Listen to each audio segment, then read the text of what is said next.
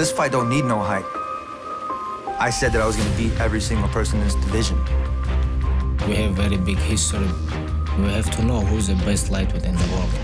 I've called the bitch ass out numerous times. I'm already the #1 lightweight in the world. I am undefeated all my career. Khabib Nurmagomedov mauls people. I'm going to smash him, make him quit, broke something.